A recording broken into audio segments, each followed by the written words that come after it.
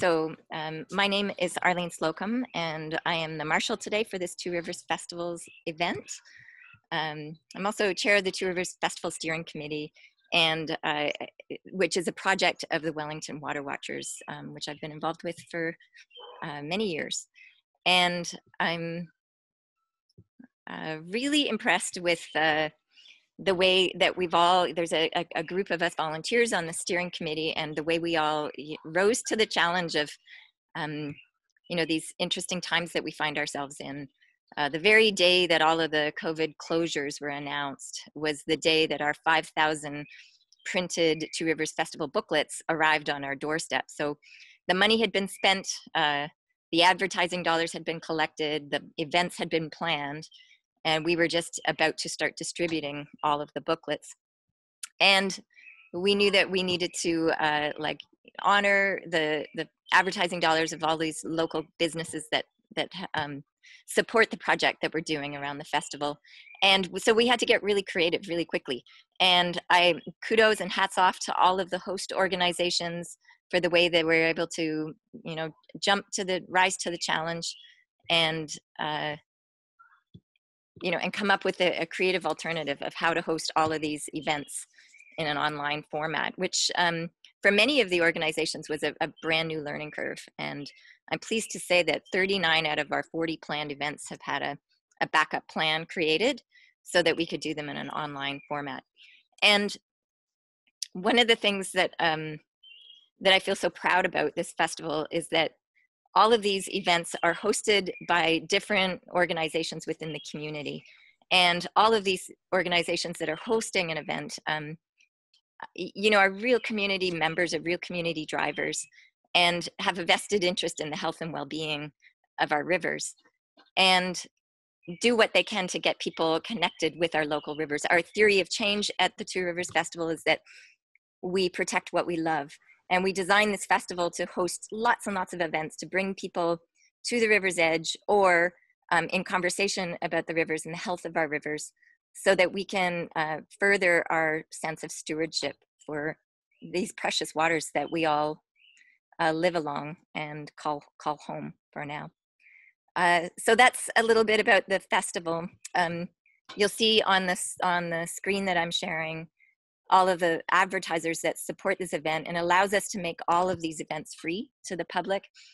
So I invite you to consider, having a look at all of these and, supporting them once their doors are open again.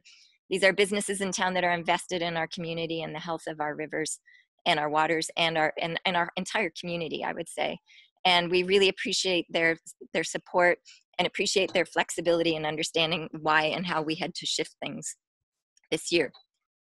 So that's a bit about the festival and this event that we're enjoying tonight. And thank you all for taking time out of your lives to join us on a very beautiful, almost summer's evening, to have this very important conversation.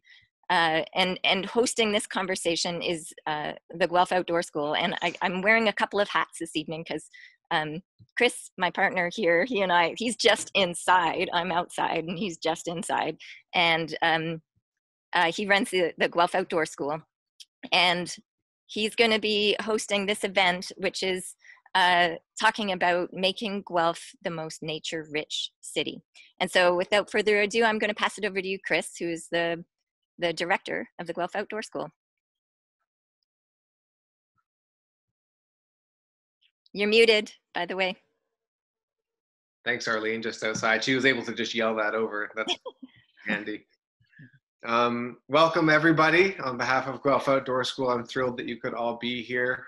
For those of you who don't know, Guelph Outdoor School is an alternative and a complement to the conventional classroom, offering young people a chance to get out into the woods with caring and responsive mentors once a week, as an alternative way to grow and develop and to learn. And 8 years in, I'm proud to be doing it. And Guelph Outdoor School finds its effectiveness through partnerships and through good connection throughout the community. And so every day at the Guelph Outdoor School, we start in circle and we introduce ourselves and share a bit of gratitude. So first off, I would love to invite anyone on the call to indicate their organization and their name in one of two places. One spot is in your own little square, you know, in your own little Family Feud Brady Bunch square, your Zoom square. In the top right button, there's a little 3-dot blue button. And if you click it, you have a few options, one of which is rename. I would invite you all to rename yourself to indicate the organization that you represent, if you are representing an organization. And if it's just your name there, that's just fine. And if you're not representing an organization, you can leave it be. And if that is giving you any trouble, you can just jump right on the chat. There's a little button on the bottom screen here of your screen, which will say chat, and you can just indicate that you want to send it out to everybody, and just jot down your name and organization, just so that we can get a feel for who's on the call here. And I'll just start right up. I see Nora Challoner from the Yorklands Green Hub. Welcome, Nora. Justina Slocum, my mother-in-law, Arlene's mom. I see Randy from Nature Guelph. Hi, Randy. And Denise from Nature Guelph. Got Lynn Bastari from Yorklands Green Hub. Sue Reitchen. I don't know if I have that name right, but welcome, Sue, from Guelph Urban Forest Friends. Guelph Urban Forest Friends. That's Sue. Nice to see you, Sue. Let's see. Oh, we've got Mandy from Operg. Welcome, Mandy. We've got Tom W. from Rare. We've got Dave Beaton, who might just be Dave Beaton tonight, but there we go. City of Guelph, Dave Beaton. Stan Kozak from the Goslings Foundation. Susan Ratcliffe, my high school English teacher, also representing the Architectural Conservancy and Yorklands Green Hub and Protect Our Moraine. I see Lindsay Gladding, who's an outdoor school mom. Nice to see you, Lindsay.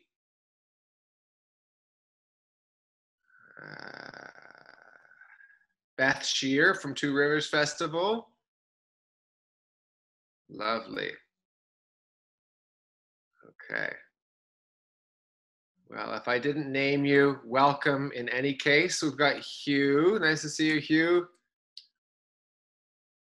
Yeah, we've got a lot of people representing a number of organizations tonight. That feels good. Arlene's coming in. And part of our conversation today is going to be who's not here tonight, and you know, who might be or who could be. So welcome, everybody. Next on the agenda, at Guelph Outdoor School, sometimes we say if we're not having fun, we're not doing it right. So we're going to have just a small pinch of fun before we get started. I have prepared a poll for you. Is your thing blocked from here? Have you got that little singing that you... Hello? Someone's unmuted. I don't know if they're talking to me for that. I'll find out who's unmuted. As I was saying, we're going to do a poll. Just a fun way to get warmed up. It's 5 questions. Don't overthink it. It is anonymous, so you can be as wonderfully honest as you like. And we're going to turn it around pretty quickly. And just the poll is basically designed to give us a quick snapshot of how this group of people collectively feels about Guelph, the nature-rich city, where we're at and where we could be given the right effort and creative juices. So without further ado, I prepared this afternoon with Arlene's help, and here we go. Relaunch poll. Relaunch poll. Continue. There we go. 5 questions, everybody. Enjoy. Don't overthink it. You're anonymous, so be honest. Okay, I'll end the poll. It's basically like an A+. Here we go. Share results. Okay, everybody. Attendees are now viewing poll results. That's great. So that's great. Number one, does outdoor time feature adequately in schools and classrooms? 83% of respondents said hell no. That's impressive. Question number two, we live on Dish with one spoon treaty lands. Are Indigenous perspectives and leadership represented adequately in decisions impacting natural spaces and our relationship to them? 13% yes, Indigenous people are part of the conversation. 43% said there are some Indigenous voices, but there should be more, I guess. And no, and that's a problem. 43% said that. Notice it's a fairly leading question, actually. There could have been other options. Number three, on the whole, in Guelph, is access to wild space accessible to our entire Guelph community? 9% said that access is uniform for all, and 91% said some communities have less physical access. And number four, on a scale of 1 to 10, where does nature connection and access to wild spaces rank in terms of overall community health and well-being? With 0% of respondents at not important, we start seeing some people chiming in at 6, 13% at 7, 9% at 8, 26% at 9, and 48%, nearly half, said 10. Nature connection and access to natural places is the slam dunk, catch-all, lowest hanging fruit, and superhighway towards overall community health and well-being.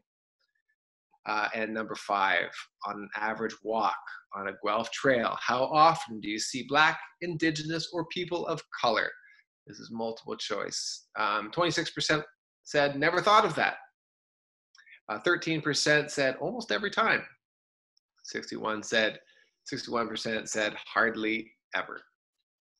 So thank you all for humoring us in that. And that's a little snapshot of where we're at these days. And from here, we'll be jumping in on conversations in small groups, and Arlene can tell you all about that. Okay. Yeah, so thanks again. And I know a few more have just joined us in the last little while. So thanks again for taking time out of your evening to join this, what I believe to be a really important conversation, especially in these very interesting times we find ourselves in right now. When we first imagined this event, it was well before we found ourselves reeling in this pandemic. And it feels to me all the more pressing that this conversation about nature connection and being outdoors and increasing our health and vitality in the outdoors has, for me, risen quite a bit to the top. And then yet again, in the recent weeks' news, so many more pieces have been become more prominent in that conversation too. One of those being, you know, I find myself often in this situation meeting with representatives from environmental groups in town, or just people who are really passionate about the environment, and looking around and seeing in these conversations who's here and well done that we're here, and who's not here. Like, in what ways is the way that we are you know, sending our invites or speaking about it or holding a culture that is making it not as accessible to our whole community? And what are the various ways that we can do to make sure that this is representative of the whole community? And by that, I mean, like, everyone who, because, you know, fundamentally, I believe that nature connection is a birthright and something that we all, you know, it's part of our DNA and our blueprint to be in connection with nature. And if there are barriers for some folks, whether they be physical access barriers or barriers because of language and accessibility, not even knowing about the spaces or how to enter them, or culturally imbued barriers because of, like, systemic problems that we are seeing now across all of this Turtle Island, you know, it's incumbent on us to have a good look at those and think about what kind of questions, what kind of lists of criteria go on an effort to make a nature-rich city that makes it nature-rich for everyone. What are those things that go on that list that makes it inclusive and equitable for absolutely everyone in our community. And that's a really tall order and not something we're going to achieve in this call tonight. And this is part and the beginning of a long, long conversation, I hope. It was a challenge that was posed to us a couple of years back when Richard Louv, who's the author of many books, and the one very well-known book called Last Child in the Woods, where he coined the phrase nature deficit disorder, which I think many have probably heard that phrase. He's referencing particularly children who are increasingly growing up with less and less connection to the outdoors, and the massive implications that that's having on overall health and well-being of our children. And he was here to do a keynote and to do a workshop with some other stakeholders that we had brought together in the room at that time several years ago. And he threw this challenge to us. He said, consider creating a list of criteria that you all believe would make your community, your home, the most nature-rich community around. Create a list of those things. Make sure you're trying to get as diverse a perspective as possible. And challenge ourselves to reach those. And sometimes that might mean, lobbying our representatives, our elected officials. And sometimes it might just mean banding together as people to come up with solutions. And make this list of criteria and work towards completing the list, or at least achieving some of the goals on the list. And then make an award and grant ourselves an award as the most nature-rich community. And I took that challenge to heart, and that was several years ago, and it's taken a little while for it to land in a way that, we want to actually start the conversation. And within that, I just want to point out a couple of things. That the notion of a nature-rich city, that's not actually the official title of what this needs to be. It's an idea, it's a concept that will bring people together to talk about how do we make our community the most healthy overall, and I believe having a lot of access to nature, continually increasing the health and biodiversity of our communities, and all the other implications that are, result in a healthy whole human being, their community aspects. Many of them are social, many of them are spiritual, many of them are emotional, physical, the whole gamut, to make this thing that we all want to be and live in. And the title is not yet formed. The process is not yet formed. This is just an opening and an invitation to see what are some of those things that might go on that list. In the invite, I threw out a few ideas. We might set a target of, and quite honestly, I'm not sure what the city objectives are right now around tree cover, but I've heard the standard of 40% tree cover by a certain date within the community. All of our community gardens, like meaning the city gardens, being filled with native pollinator plants, and wild spaces being safe and accessible for everyone in our community, and that wild city lands are open and available for educational purposes. And then tenants and treaty obligations within this dish with one spoon territory are central to all decisions, and building relationships with the Indigenous people and people of color in our communities. And that educators, right now, I think what has come to the top of my mind is thinking about, schools and how schools are going to reimagine, who knows what's going to happen with that process, but reimagine how more nature connection can be integrated into schools where possibly they can't go back into classrooms full of 30 children. How do we shift curriculum to support children being outside in a learning environment? So those are some of the ideas that we came up with. And there are many, many, many more. And we wanted to hear from the members of our community. So on that, I think that I'm going to pass it back to you, Chris. Hi, Elaine. You're not going to believe this, but I don't have breakout room capabilities from my end. I don't know what to say about that. Okay. So, well, I can but I can. Well, that's great. It sounds like the only thing we haven't covered is letting participants know that once in the breakout room, we have one person basically take notes for the group. There's about 10 minutes to compile all the ideas that are coming through. And then that person will be invited to send that list directly to you by email. Is that right? Yeah, so I just wanted to say this was a forum where we really very much wanted to hear from the community instead of us speaking. So we set the context, but we want to hear from everyone. And on a Zoom call that's got a set timeline, it's not possible for us to have the time and the space to have each one of us have, you know, a lengthy share, which is what this conversation really needs. We thought the best way to facilitate that would to be put everyone into small breakout rooms where, and we really would love for everyone to have a moment to share thoughts, reflections on this topic. And I very much would like to capture this to be able to proceed going forward. So I'm wondering if I'm randomly going to put you in breakout rooms.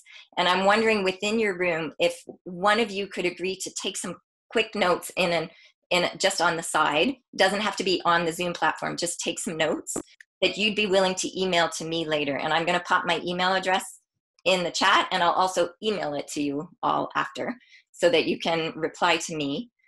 And I'm wondering if one person in each group would be willing to be sort of a, you know, just take a brief notes, and also to make sure that everybody in the group has a moment to share. What would you think is an important thing to put on a list if we were to imagine ourselves the most nature-rich city? What would be a criteria or multiple criteria to be on that list from your point of view? Like, what would you like to see? So pollinated plants everywhere, or whatever, you know, however that lands for you. Yeah.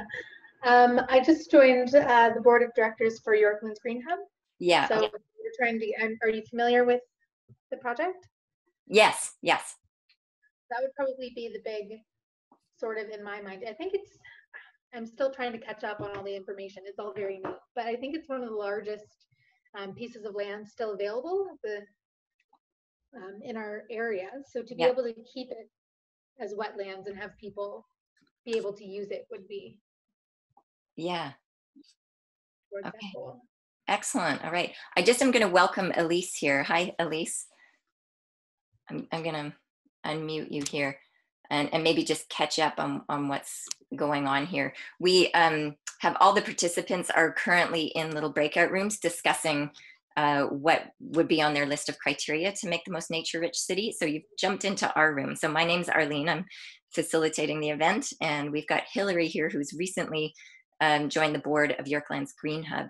And, you know, many of us are also, you know, whether or not we're representing an organization, we're just passionate individuals about the health of our city. So right now we're just having a little conversation about what we think would make the city the most nature rich. And yeah, I hear you, Hillary. You're talking about Yorkland's Green Hub becoming a reality and protecting those wetlands and keeping them accessible for folks. Do you want to add anything more to that?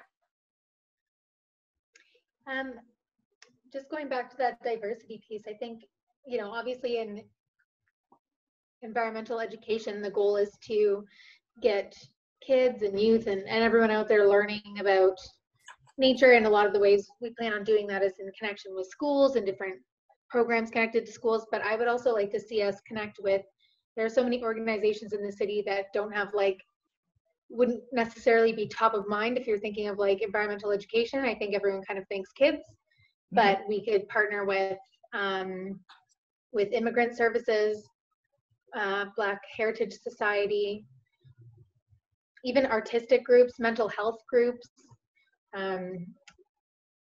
Yeah. The name is escaping me, but any like disability groups, and just kind of make sure that everyone, you know, take it upon ourselves to make sure that we go out to these communities as opposed to hoping that they go out of their way to find us. Yeah. Yeah, I hear you. There's something that I find that the environmental movement has not, like, there's wonderful things that are happening in the movement, but I think that there's a piece missing in that outreach piece, and I'm glad to see that a lot more effort and focus is going that way, because it's really not nature connection unless it is for our whole community, I believe, anyway. So yeah.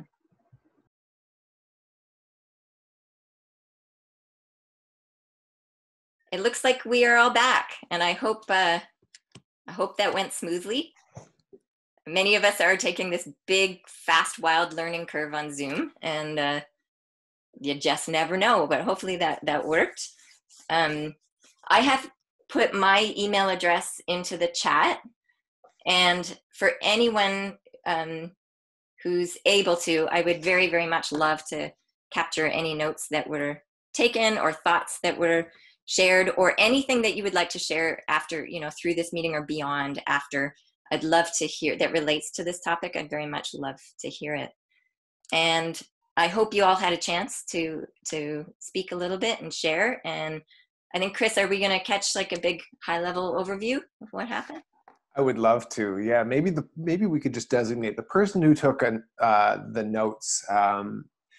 Maybe we could just have each person just share the one thing that really stuck out in something like 20 or 30 seconds. How many breakout rooms were there, Arlene? There were 7 rooms. Okay, so that should be fine. Eh? That's like a 4-minute. Oh yeah, that's great. Oh, it's fine. We got it. Okay. Time. Yeah, we have time. Okay, great. Well, if you're one of those people who would love to, share on what your group came up with, and really like the thing that stuck out, what you dwelled upon, what was really exciting, feel free to unmute yourself, or if you can't, raise your hand, or indicate that you're ready to offer something. We've got Rachel White over here. We can unmute you. Hi, Rachel. Hi. What stuck out? Man, it's going to be hard, just limit it to one thing, but I think that much of our conversation was central around the education system. So the different metrics we were thinking about that were time that students were spent, time students spent in nature. And that could be qualified in many different ways. Considering a criteria about how natural schoolyards are, and working towards a certain threshold for natural spaces on schoolyards. And then part of that discussion centered around those natural spaces, including like pollinator gardens and other species that might have cultural significance to the Indigenous peoples in the area. So other learning opportunities related to naturalizing schoolyards. Thank you, Rachel. You're welcome. That's great. Let's see, who else got a hand up? We got Denise Fell from Nature Guelph. I'm going to unmute you, or ask to unmute you anyway. There you go.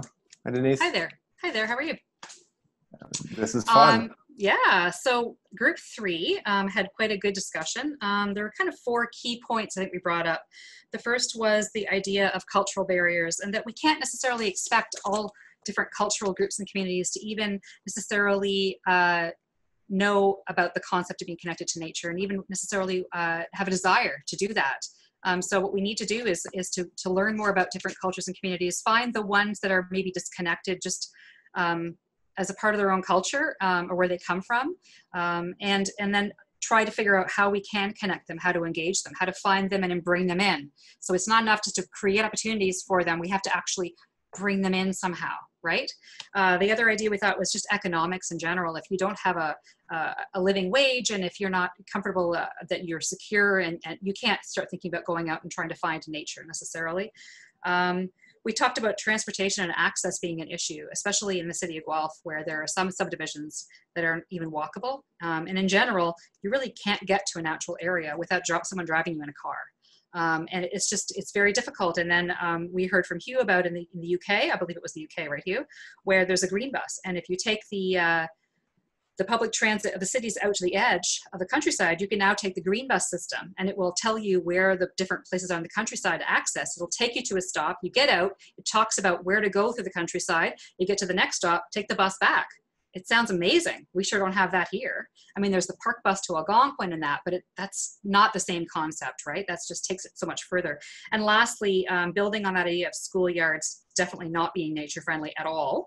And I must say that my kids went to Victory, and it's a complete cement playground, right? And I tried to help green that playground. I really tried. Nobody was willing to do anything to really change that school ground. It was completely just not happening. But they're not even allowed to go to the park across the road.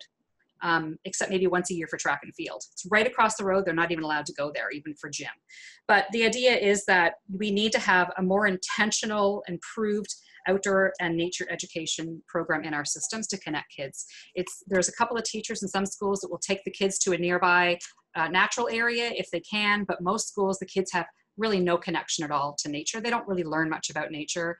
They're not taking advantage of opportunities even to like watch birds at bird feeders. They're not taking advantage, and they're not teaching kids about nature. Thank you, Denise. I wrote it all down. I love it.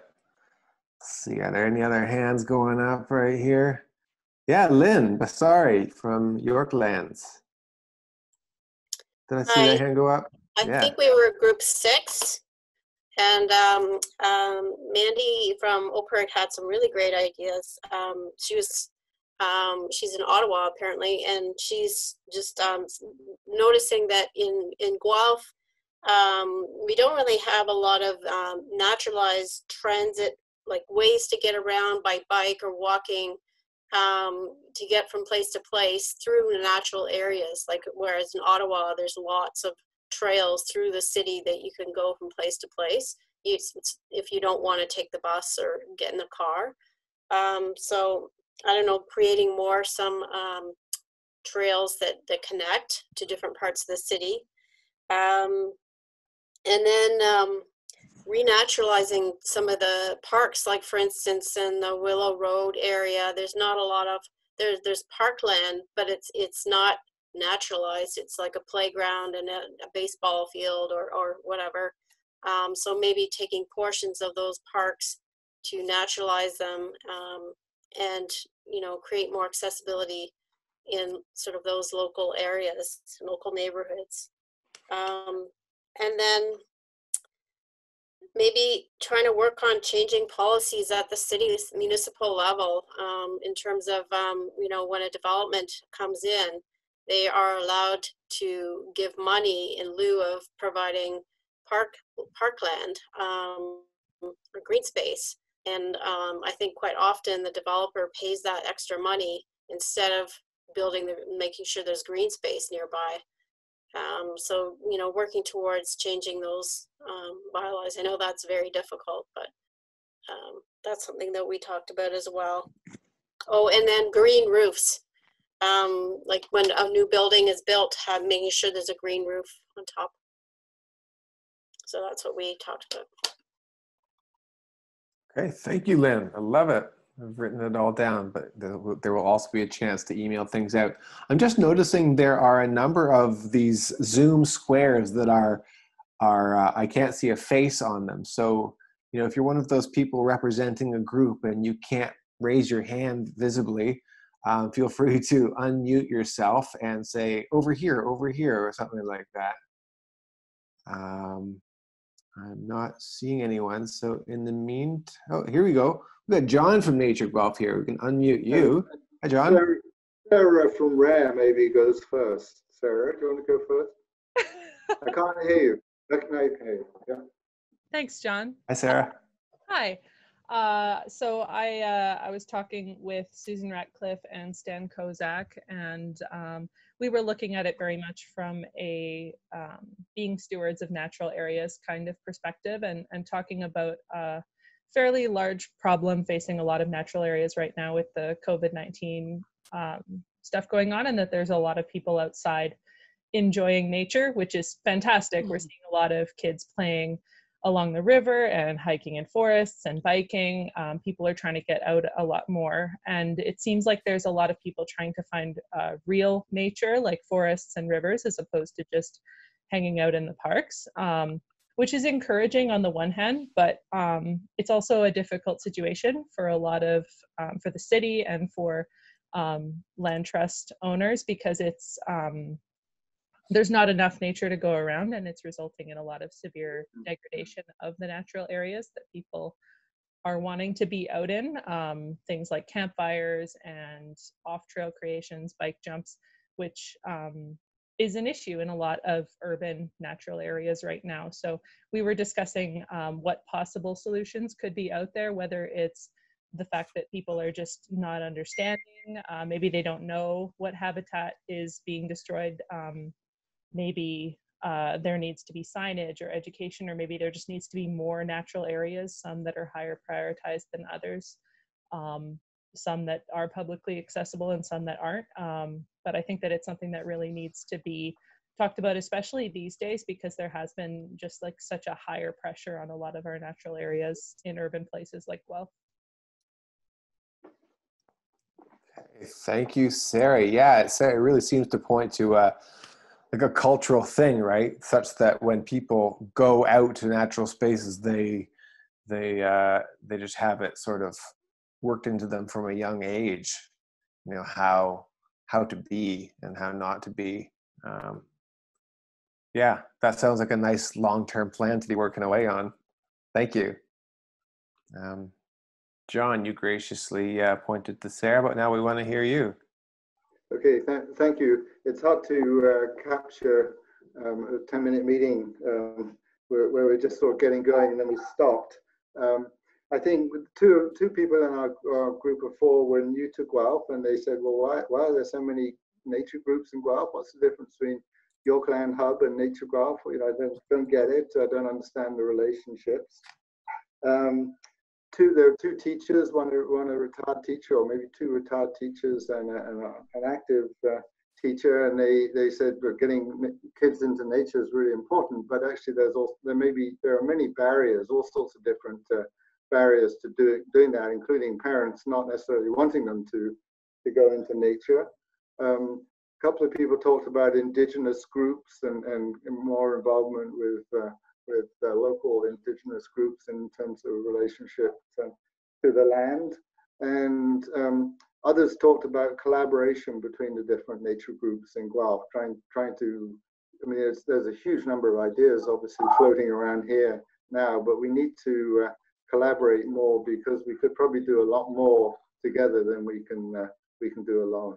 So that's I hope captured some of the conversation. Thank you, John. Yeah, I appreciate that. It's almost like we need someone whose full-time job it is to keep us, you know, talking to each other. It's easy to sort of stay in our lane, but wouldn't it be wonderful if there was more of this? Okay. Well, I was one of those people, so I will just chime in and say that I spoke with Nora from Yorklands and Randy from Nature Guelph, and Dave Beaton, who does parks and trails with the city. And our conversation centered around accessible mapping. You know, you can be walking just down Macdonell Street, for example, and find a nice, glossy, accessible, fun map, which can lay out, you know, what the story of the day, what you could be doing that weekend, or really just helping people to understand what's waiting for them just outside city limits, or, you know, parks that they've never heard of, the Yorklands Green Hub when that comes to be. And Dave helped us understand some of the limitations to that, but there's probably a lot that could be done in terms of, you know, extending beyond like topographic maps and GIS maps that are available to people only when they look, and have things that are, you know, right out in public view to inspire people to go find those natural places in and around Guelph. So that was where we centered. We also talked about a shuttle to get the little green bus to get people out. But that's where we stayed. Just taking a quick look to see if there's anyone else.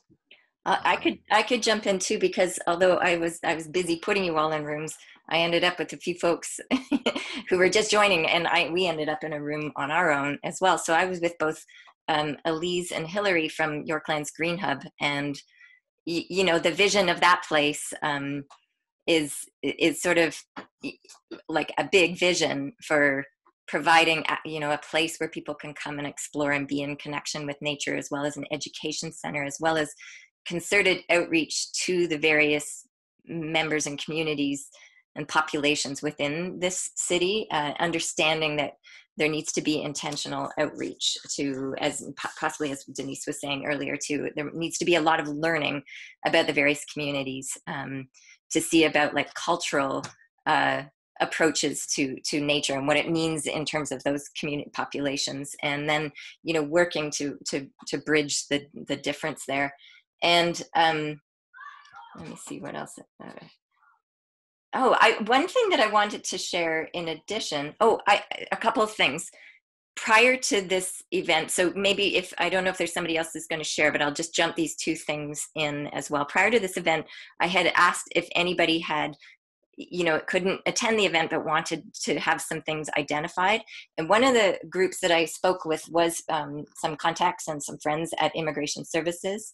And they have been very busy and overwhelmed in this time, as many service organizations have, but definitely are wanting to find and have materials that possibly even could be translated into other languages to service the community of new Canadians that come into this city and might want to learn more about what's going on in our city. So they offer a service of translation, and that could be something that many nature-based organizations could do with their materials.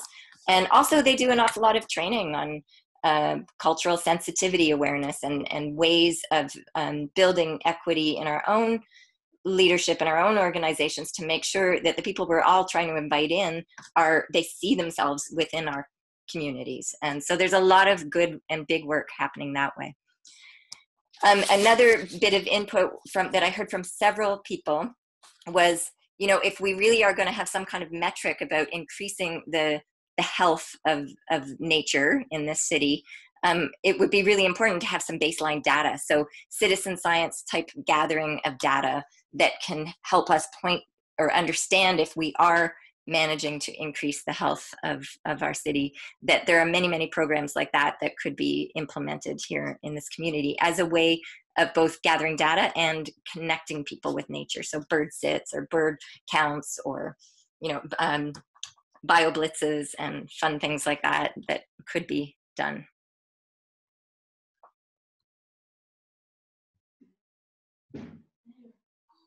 Thanks, Arlene. Got some kids making some, hey girls. Yeah. Okay, let's see here. We've got Ron and Lynn. Lynn is ready to say something. Lynn, could we hear from you? Yeah, I was in a group with Tom from RARE, Sue Reichen from Guelph, and Ronnie's from the Council of Canadians. We started from tree coverage, basically saying that 40% was actually not enough, and that we needed to do more than that. And Sue talked about the huge problem of trying to put trees into new areas in Guelph, where it's just not designed. I mean, all sorts of things, the soil and all kinds of other stuff. And that we came to the conclusion that the city is just too slow to do this stuff, and that we need to kind of encourage them to do things with individual stewardship, so that, you know, just putting one tree and getting a tax break on your on your new lawn, if you can actually keep it alive, rather than waiting for the city to do it. And those with more land being encouraged to actually not just mow lawns, but to actually have trees and other things. Tom gave us a lot of information on this. He said that that if, you know, we could begin to think about using these great swaths of grass that we have in our cities, naturalize them, because they're carbon sequestering, and that it would be absolutely great, and they're great for insects and they're great for birds, and that we need to find a way that big corporations don't get freaked out and think they're going to be sued because somebody might be stung by a bee if they actually walk through it, that kind of stuff. So we had a long conversation about that kind of stuff. So we wanted to make it too expensive to have 15 acres of grass in the city. We think that if you could sequester, it would be great. And then we began a conversation about the Guelph correctional center, which actually it will be the home of York Lands Green Hub, and talked about how important it is to keep land that is currently owned by the public, and it is owned by us. We own it, guys. You know, the province stewards for us, but it's our land, keeping it public because it's already there, and not covering it with developments and all sorts of other really dumb stuff. So we started that conversation, but didn't go any further than that because then you asked us to come back, but it was great. Thank you. Thank you, Lynn. I love it. It is important to limit dumb stuff, and I appreciate that, that closing remark. It's great. Let's see here. We have a great comment from Elise in the chat. It reads, could Guelph create a, quote, adopt a green space program that offered participatory opportunities for restoration, naturalization, and stewardship so people could care for spaces they wish to use? It might also be interesting to create school gardening workshops, York Lands or other groups, to get people involved in learning how to naturalize school grounds, plant more biodiversity, pollinator spaces, etc. Great job. That would be a great job for York Lands Green Hub, that's for sure. And great to have examples. You know, great for people. Great to show people, you know, what could be done in their own schools. Thank you for that. I see that Anne Monroe has a hand up there, Chris. Okay, great. Whoops. Hello, Anne. I just had a comment. I heard last week that I believe the city has a target of 13 areas that they want to be pollinator gardens, and they're up to 4. So it's, and they will supply plants and things, apparently. It's something to check out. But Fridays for Future is working on a bit of property that they've discovered that they want to reclaim. So it might be worth checking out how much the city is willing to support that kind of project or those kinds of projects. Thank you, Anne. I wonder if Dave, because I see a message from him in the chat, might have anything he would like to share on that from a city point of view. Dave Beaton. Yes, we have it's exciting to hear people that are excited about projects that I've been trying to get off the ground.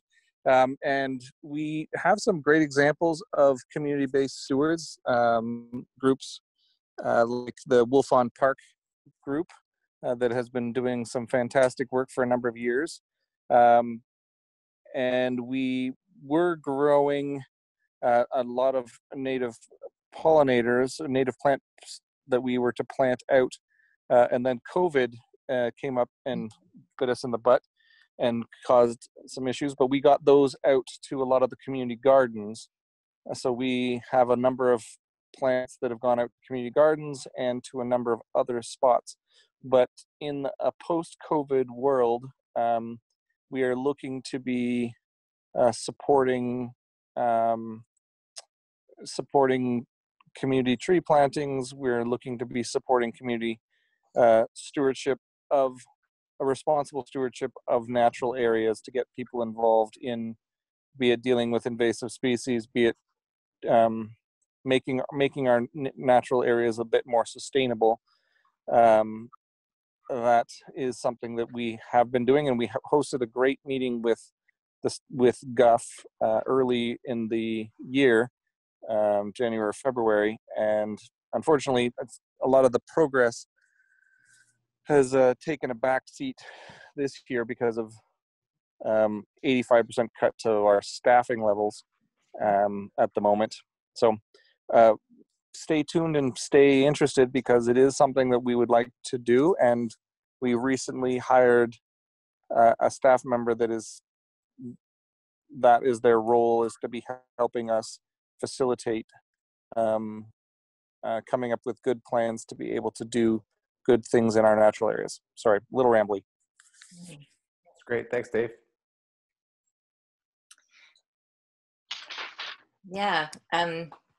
You know, one of the things that has struck me in this conversation and in lead up conversations to this is that there are no shortages of really great ideas and probably really great initiatives and even activities and tree plantings or pollinator plantings, and things that are going on in our community. And maybe one of the criteria is that we all learn how to connect more so that we can all like learn and share about these things. And in an earlier meeting that I'd had with Judy from Nature Guelph and Martin Tamlin from the Old Growth Forest, when we were just sort of brainstorming this idea some months back, was, you know, wouldn't that be great if the environmental orgs had a common place to share events and activities that were going on? And we were kind of dreaming up what that could be like.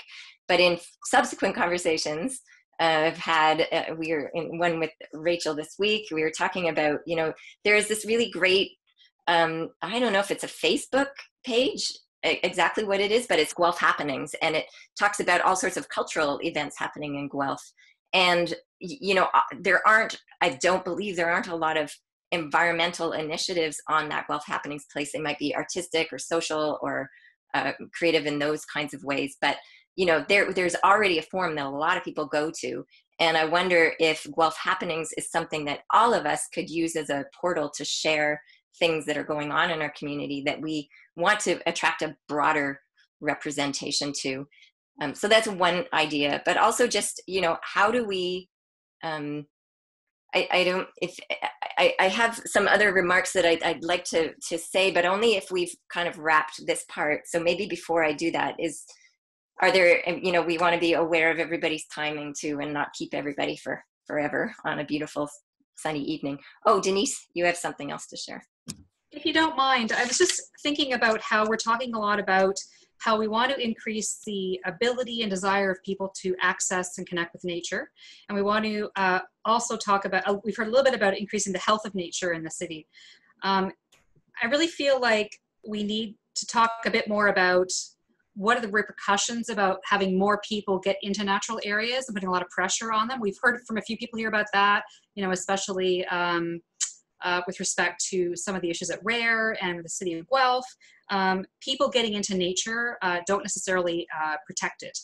And so we need to think about, if we're going to have people get into nature and be wanting to be in it more, what are we going to do then to balance it out? What mechanisms are going to have to protect it? Certainly right now with COVID, we're seeing a lot more people having an interest in emergency preparedness and in self-sufficiency. I'm concerned about more people getting out and foraging and taking materials to bring home to cook with. I'm worried about people getting out into nature and digging up plants to bring to their gardens. We've heard a bit about, you know, possibly increasing man-made trails and damaging and trampling, leaving your garbage behind, dumping things. So I'm thinking we also need to think about that as well. If we're going to encourage nature use, to talk about how to protect it, we're going to have management, monitoring, education. I like the adopted green space idea. So that's something else that I think I didn't really think about before, but that's probably a really important piece of this. Yeah, and I just might like to share again too that, yeah, I really appreciate it. And this is where, you know, in order to really increase the health and diversity of nature, we end up, you know, in conversation with other humans, and humans and working with other humans can be wonderful and interesting and fun and exciting, and can also be really challenging because there's lots of different points of view, and it's just going to take lots of conversations. One of which is there's a lot of different perspectives on like the ethics of care for natural spaces. You know, there's a lot of differing views, including, you know, even if we were to invite different people from different, you know, visible communities too, there might be very many different views on how that happens. And I think that if we start, you know, if we are educating our young people from a very early age about the importance of a natural environment and building in an ethic of stewardship in those spaces, then there's no problem with humans in nature. You know, we are intertwined with it, and probably have for the bulk of our existence lived in fairly relative harmony with the natural world. The problem is right now we don't have an ethic of stewardship. We have an ethic of take. Or so working with our young people, it seems so, you know, that's the work that we do at the Guelph Outdoor School, and I know so many of you do. And it seems to me that that's like ground zero. Start with our young folks and developing the ethics of stewardship as just a part of being human in this community. And then we can expand our wild spaces and know it's all going to be looked after and taken care of in an ideal world. Arlene, it's Yeah, Nora. Nora. It's Yeah. Nora. Could I say, and I cut out for about 10 minutes. I don't know what happened, but something froze and now I'm back. So if I'm repeating myself, just stop me. But at the moment, Yorklands has a program we invite people to take part in. It's called the Yorkies Little Discoveries Challenge. And families with their children are invited to go out and to find a spot there. They're given a little hint because we use our mascot to set them in that spot. But it's a weekly challenge. It is funded by one of the businesses in the East End as part of Noticing Nature programming. So I urge any of these groups to actually connect with it on our website or on Facebook.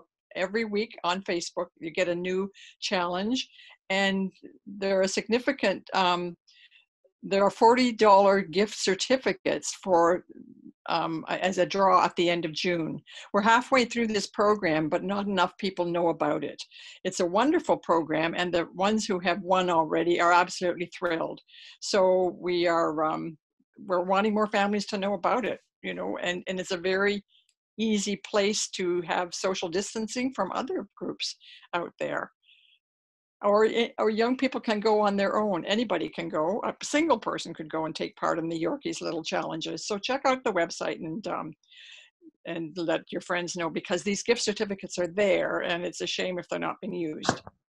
And the gift certificates are actually for nature products from 3 particular designated stores. One is the Bookshelf, one is Wyndham Arts, and the other is the Wild Birds Unlimited. So each of those stores has wonderful things to inspire families and children and all ages to identify species, connect more with stewardship and protection and enjoyment of the outdoors. Could I make one more point before I move on, Arlene? I was just thinking about the point you made about how we used to connect with nature without many problems. We used to be more connected and everything was okay. I was thinking that there's a lot more people now than there were, you know, even 50 years ago, and a lot more people in urban areas with a lot of pressure on the nearby natural areas. And I think as a naturalist and a wildlife biologist, I'm very cognizant that we need to leave some space for nature and for wild animals to be, because they can't handle a lot of human pressure, and a lot of species will not be able to survive in areas where there are a lot of people interacting in their spaces. They're bringing in dogs for walking, they're taking them off leash, they're making a lot of noise, and there's actually more conflict with some of the wild animals that need that space, like coyotes, which have every right to be here and always have been here. But the more we interact with them, the more we put them in peril. And those animals actually often are put down if they're thought to be a risk to us. So I think we do need to understand that around Guelph, we're going to have to leave some spaces. And I'm hearing a lot of conversations with COVID of people saying, we have the right to get our natural areas. We should be given more access to more natural areas. I think we need to be aware that we do need to save some space for nature to be able to survive without human interaction. So we can't let every natural area be accessed by people all the time. So. Yeah, agreed, for sure, Denise. Yeah. Thanks, Denise. I really appreciate that. Yeah, well, I like what you're offering there, Denise, because it assumes that our scheme of creating a nature-rich city and making allowing the entire city of Guelph greater opportunities, layer upon layer to find their way out into outdoor adventures and all the good things that happen with it. If it does work, if we pull this off over coming weeks and months, we will need to have vigilance of that kind, and it'll be great to have voices that work to keep us in check and make sure that we're not going too far with it or whatever it is. And I'd be glad if we had to have that kind of voice, because it means that it's working. Arlene, you and I spoke about finding a way to amalgamate all this and take in all the notes that people will be sending in. And we talked about getting notes out to people afterwards. If anyone would not like to be contacted with next steps based on these conversations tonight, please just drop us a line. Otherwise, we'll be sending you a note about how to go forward with next steps. How to put some of these great ideas and perspectives into action. So either put that into the chat right now or email Arlene directly with the address that she posted, arlene.slocum@gmail.com. And I want to, on behalf of Guelph Outdoor School, thank you all for coming out. We often say that providing nature connection to kids doesn't go very far without engaging a conversation with the adults. It still is us who they look up to. So with that, I'll pass it back to Arlene. Thanks, everybody. Yeah, and I also just wanted to be really clear that we don't, we meaning like Chris and I at this moment, don't have like steps planned out going forward. This is an emergent and an organically growing conversation, just one that we wanted to have started.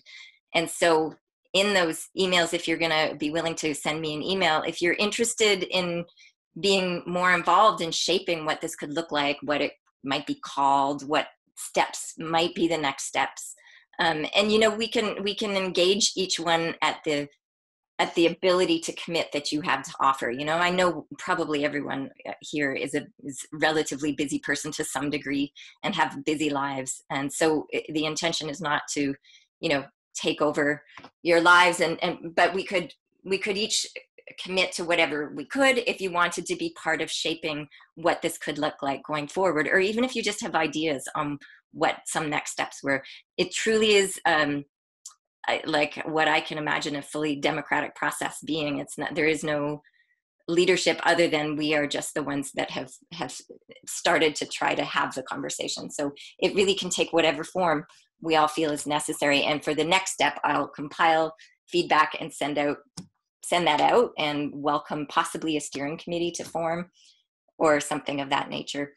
And I guess I just really wanted to close with the thoughts, like I find, prior to COVID, both our family and through the outdoor school, we had ordered a bunch of painted lady caterpillars to hatch over this springtime. And wouldn't you know it, we found ourselves like wrapped up in COVID when they arrived. So we've had all of those little caterpillars growing and forming in their chrysalis and shifting into their butterfly forms here in our home as we've been able to watch the whole process. And painted ladies are a native pollinator here, and beautifully today I was able to release many of them, and my kids watched, and we were on a online version with outdoor school and they were watching, and it was just beautiful. But I have been struck with the metaphor of that process, and feeling that we're all in these really, really bizarre times where we're finding, I think there was a meme going around that, one of the impacts of this time right now of being in isolation is a bit akin to Mother Nature telling us to go to our rooms and think about what we've done. And it feels like I've had a lot of time to think about where we're at. Hopefully we've all had some time. And I know time is a privilege that I've had, and not everybody, frontline workers, are not having the kind of time that I've had. But I was imagining ourselves as, as those little caterpillars. Oh, Chris is sharing a bit here. And watching that form, and anybody who's looked into the process a bit, it's just so fascinating. The caterpillars are munching and what they need to eat and growing, and embedded in their bodies are these like imaginal cells that when they go to turn into their chrysalises, they form into their chrysalises and they turn into this goop, this soupy mess in their little shell. And the imaginal cells are the piece that has the print, the blueprint for the butterfly that will emerge, and it was existing in the caterpillar. And the metaphor has been really rich with me in this time right now about, we're in our rooms thinking about what we've done, and we have this potential to come out in a different way and possibly live more deeply into the blueprint that I believe is in us. And from my perspective, and possibly some of you share in this because you're on this call, that connection, deeper, more meaningful connection to nature is embedded in that blueprint. And I think the times are rich right now for us to imagine and, and be bold, and to really start to take back, or maybe reclaim might be the word, our birthright, which is connection to nature. And that's the birthright of every child in our community too. And find the ways that we can just, leverage this time to come out on the other side, making life better for all of us, and in all of the many ways that we do. But I have loved this as a metaphor, and they're beautiful, those creatures right there. I'm glad, Chris, you had that footage and you could show that. It's so lovely. So I know we have not, this is the tip of the iceberg that we've just started talking, and I know 10 minutes is nowhere near enough to have this conversation. This is the beginning of conversations. I'd love to invite any of you to further, deeper conversations, and any ideas y'all have on how that could go. I'm all ears. So please email me. And once again, I'm going to thank you for taking time out of your day to join this conversation. And I hope and trust that everyone had a moment to have their voice heard. And if that's not the case, our apologies. That was our intention in this event. But please do reach out if you have something special to share, because all of our voices are essential in this conversation. And with that, there's no further ado. I'm going to bid us all good night.